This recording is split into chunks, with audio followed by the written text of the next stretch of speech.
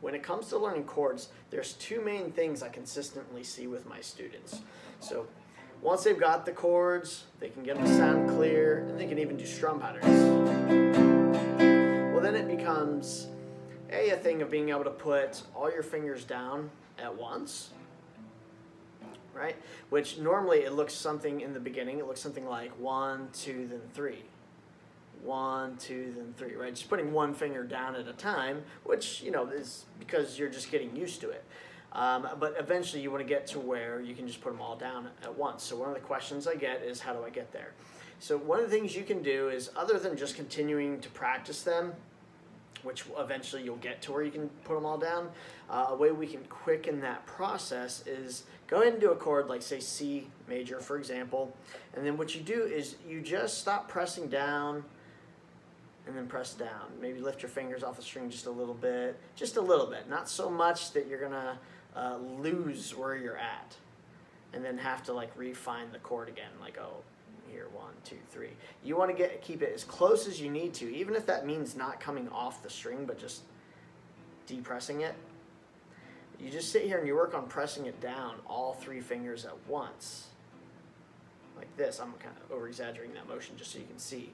But then as you're working on that, you can start to come a little bit farther and farther away from the chord.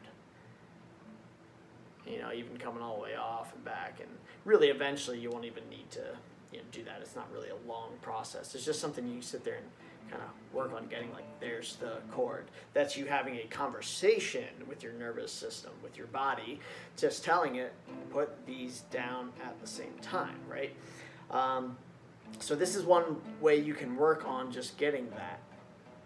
Okay, now the second question I get, or second issue I see consistently, is people being able to switch their chords to time.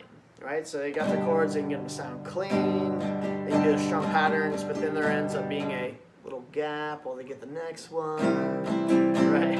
Which obviously in music we need to be able to just switch, right, to timing. So how do we work on this? Other than just continuing to play and seeing the progression where it gets quicker, again, we can quicken this process by just isolating the problem itself. The problem is the switching. So the method I use is we take the right hand out, or the strumming hand, we take the strumming hand out, and then we just work on going back and forth. Just the fretting hand, working on going from your 2 chords. So like right now I'm doing G to C, G to C. So you're just working on doing the switch itself. And of course, make sure to pay attention so that you know your fingers are going to the right spot. But this is the kind of thing that you can do when you're just hanging out. Right? Maybe you're in the living room on the couch, even watching TV or whatever. You know, just make sure to get your fingers in the right place as you're doing this. But this is a method you can use to just quicken the process. And then the next thing that we'll do from there is just start to strum each chord once as you're doing it.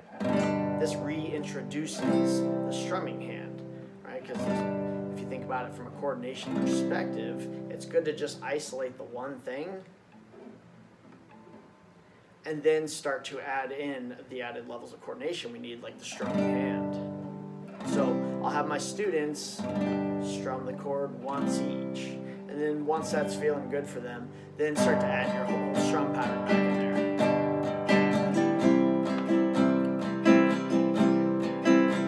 there. Okay? So one thing to note too is anywhere we have chords that have, say a finger that doesn't need to move, like right here with my G, when I go down to D, I don't need to move my ring finger. So if it's easy enough for you, what you can work on doing is just sort of pivoting on that finger. Like, in other words, just leaving it in place while you move the other ones to be in place. So like G to D, that's one example. A minor to C is another example. So if here's A minor, to get to C, all I have to do is move my ring finger up to that 3rd fret of the A. So that becomes my switch between A minor and C. Right? So like any combinations, like say F to C. See how I'm pivoting on my pointer finger? So any combinations where they have the same fingering, or any fingers that are the same, you can just leave those fingers in place. Like maybe a G to a C at 9, right? You can leave these fingers in place and just take that middle and pointer and move them up and down. Okay, so it's just talking about chord switching here. Again, as you get used to it, you add your strum, then you add your full strum pattern.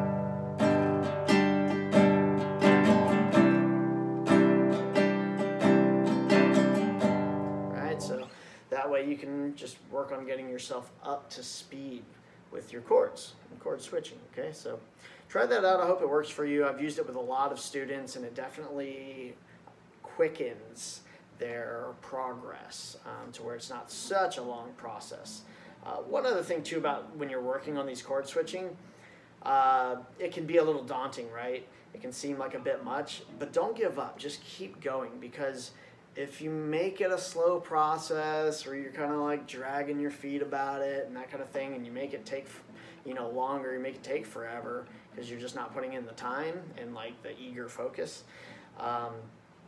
then honestly that can become an easy deterrent to just putting guitar down. Okay, so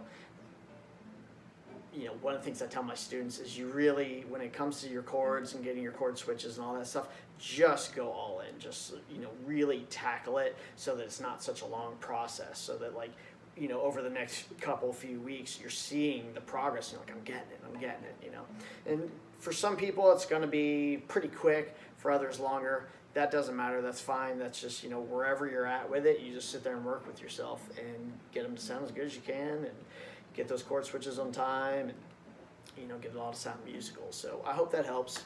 Have fun. Keep rocking out. Peace.